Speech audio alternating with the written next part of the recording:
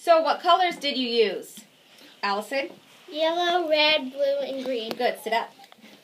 So we're going to say that the green pattern block has an area of 1 unit. We're going to say this has an area of 1 unit. See how they said right below? Area equals 1.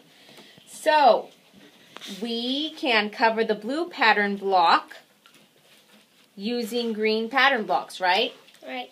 So if we do it, how many green pattern blocks can cover a blue pattern block, Jack?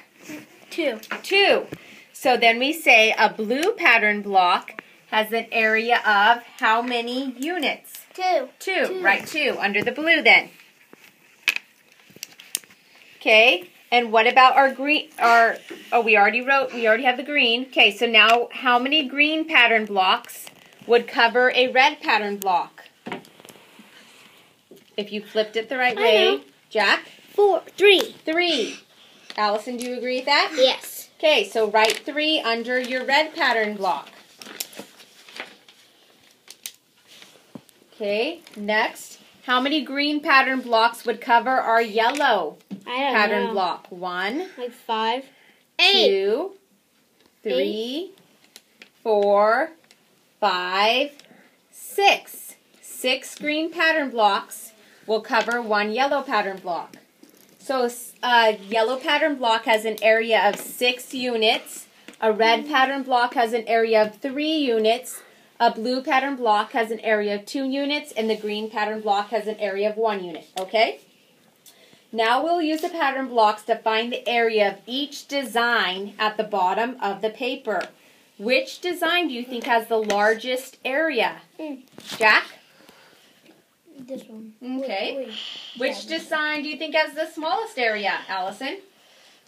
B? So let's say a letter name when we're talking about our designs. B. B. Oh, I know A and C. Okay. I think C is the biggest. We will see.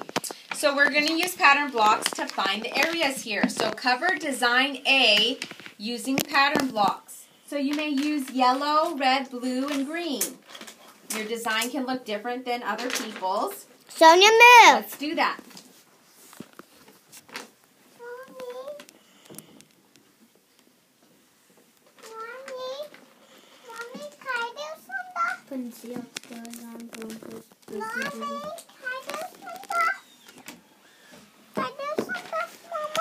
Not right now, just wait. Didn't know the blues in there. Okay, hurry up. That's my one. Yeah.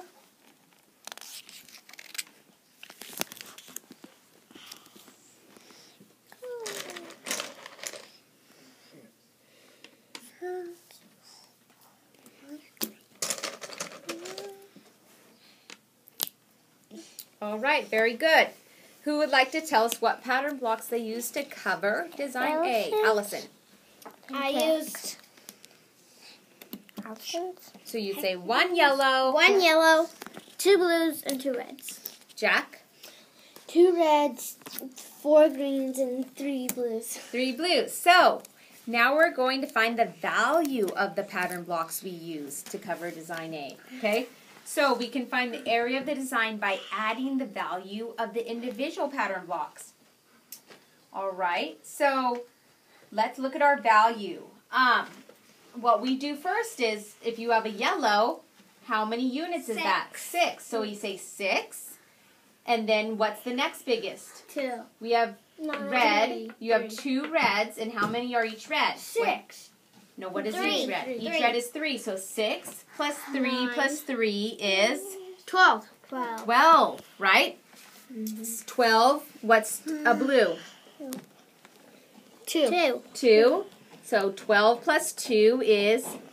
14. Plus 2 more? 16. 16. Okay. So now, Jack, how would you add yours, Jack? 3, 6. Wait, no. How many 6s do you have? You have no 6s. 2 3s, which makes 6. How many blues do you have? 6. So let's count by 2s. 8, 10, 12, Add the greens. 13, 14, 14, 15, 16. 16. You both have the same. That must be right. Let's get rid of the pattern blocks off your design A and write 16. Design A had an area of 16 units. Oh, you can keep them near your thing because you're going to use them again. So let's cover design B and see how many units it takes. And we're going to find the area of design B next. Go ahead and use whichever pattern blocks you want. They just have to fit inside the design. Using all blue and green for the Seahawks.